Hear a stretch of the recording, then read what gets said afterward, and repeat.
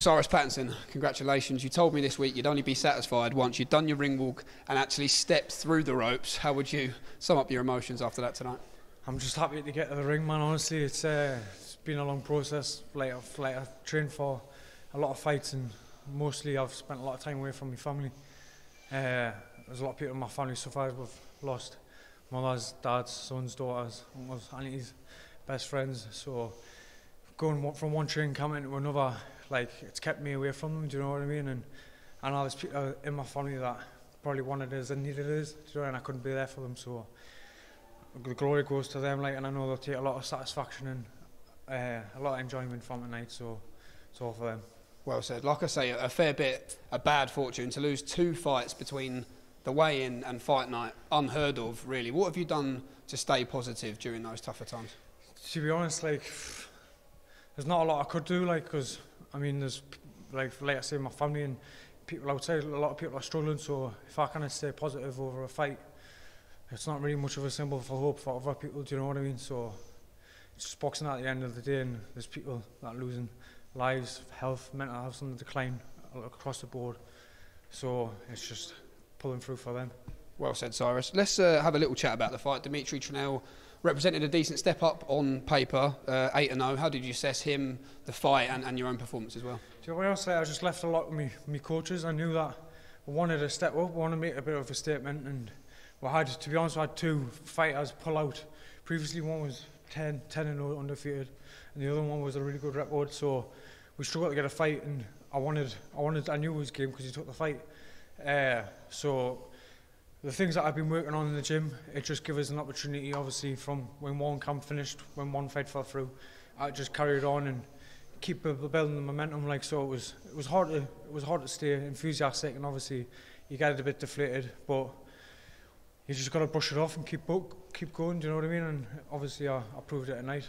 You were clearly using all that amateur experience just to gather data on Trenel, and they're using your feints and that lead hand as well. Once you got into your rhythm, spiteful, clearly, as I say, a bit of frustration coming out there. Definitely, it's just asking them questions, isn't it? When you fight and see what kind of, he was trying to catch it, so I knew he'd be open around for the hook.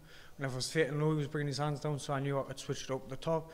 Just setting them little traps, because when you go in them 4-rounders or 6-rounders, it's kind of compressed and surmised very early on, so give us an opportunity to just set things up. And obviously, once I did get the shot through, it was game over, fight ending shots in it. And always nice to get a stoppage. Lovely. There's many cliches that are used and thrown around all the time, Cyrus, but maybe one of the more commonly used ones by fighters is the better opponent in front of me, the better performance you'll see from yourself. Is that one that you think does reign true for you, and how important is it that you don't go backwards from this point? It is, yeah. You've got to respect your opponent, whoever it is. You can't go into a fight. I've done it before in amateurs, and that's why I'm so thankful that I learned them lessons then. Do you know what I mean? When you're going into a fight thinking that it's going to be easy, and you need to switch on all the time, and my coaches remind us all the time that you need to, no matter who's in front of you, you need to be sharp from the off, and then you can adjust from there. So I was going into that fight, I knew it was game, and obviously it was. I caught a good couple of shots early on, and the second round he tried to rush us a little bit, so I knew the gaps. I didn't have to look for them too much, give a couple of daft little shots away, but like you say, it's just settling down. It's an 8-round fight now. I can afford to lose a round, even a round. But it's just, once I hurt him, he curled up, and I knew that as soon as it was just catch and counter, and I could find the gap, and that was it. It was over. Very vocal at the press conference about wanting a 10-round title fight next. Has Charlie Sims and Eddie been able to reassure you that they can deliver that? They have. I think this was my last fight of my contract. We've kind of renegotiated, and I'm going to step into a new contract now. Hopefully, obviously, Eddie's seen what he wanted to see.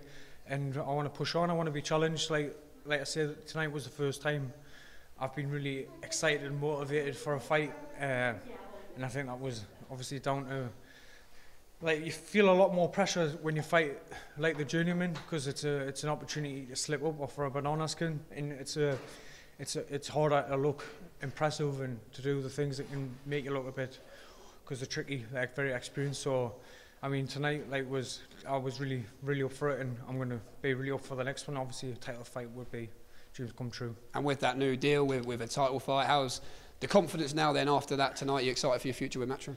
very excited, and hopefully Matchroom's excited for the future with me. We certainly are. A little pint to celebrate that tonight. Maybe a Dunkin' Donut. Maybe it's a bit more healthy than that. Maybe a shandy. We'll allow you one of those.